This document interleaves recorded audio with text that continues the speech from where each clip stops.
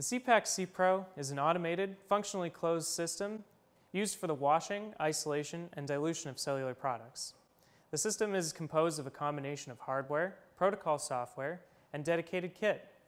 The system is a multifunctional platform with flexibility to support multiple applications with optimized protocol software and disposables.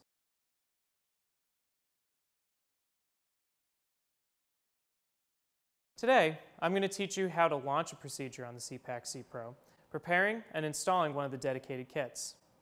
To start preparing the system for your process, first switch on the device and load the protocol software that corresponds to your need using the command on the touchscreen. Today, we'll run the neat cell protocol, used to perform a density gradient-based separation. On the main screen, you can select the parameters adapted to your process, including initial and final volumes, the number of wash cycles you want to have, and other parameters. Once you've selected the parameters, come back to the main screen. The system automatically performs specific controls to ensure the parameters selected are coherent and then prompts you to continue. From the main screen, you can also configure the list of traceability information that allows you to capture lots and unit ID once the procedure is started. Now the system is ready to start the procedure. Follow me to see how to prepare the kit and connect the initial product to be processed.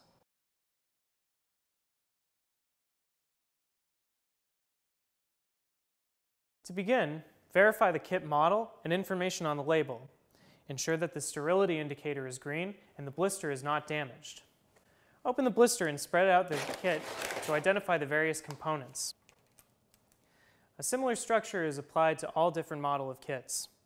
The separation chamber, the stopcock manifold in the 3T position, the initial line, the final line, the washing solution line, and the waste bag, initially filled with Phycol.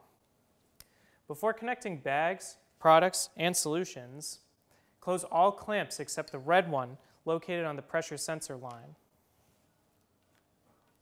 Products and solutions can be connected using the spike ports available with aseptic techniques in the biosafety cabinet, or via sterile connecting device and filtered ports outside of the BSC. 100 mL of Phycol must be transferred into the waste bag.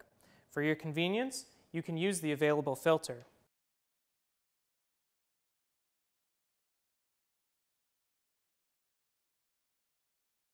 Once the preparation is completed, the kit can be installed on the instrument, starting from the center and moving towards the extremities. First, place the separation chamber inside the chamber pit.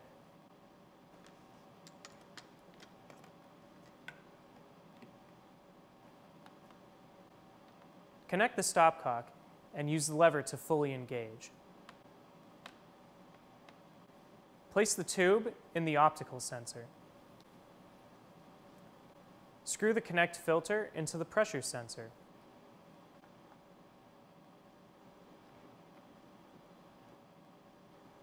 Close the covers and tighten the cover lock. Hang the initial product and drip chamber to the left of the instrument as shown.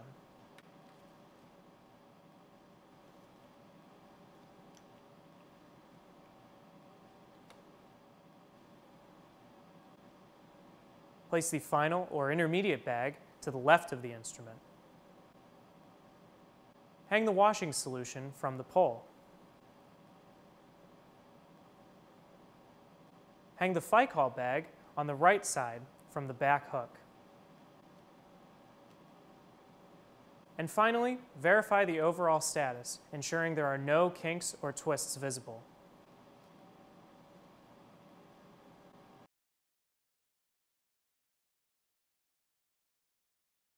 Once the kit installation is completed, select Start to begin the procedure. The traceability feature will track the input product as it goes through the instrument. Press Done to move forward and start the kit test. The instrument performs a control of the kit installation, in particular focusing on the central parts: the chamber, pressure sensor, an optical sensor, as well as the stopcock. Once the kit test is completed, the protocol tells you what steps to do next. First, prime the bubble chamber by gently squeezing it 2 to 3 times until it is half filled with the initial product. Once completed, replace the chamber on the support and validate on the screen. Then, open the white clamps.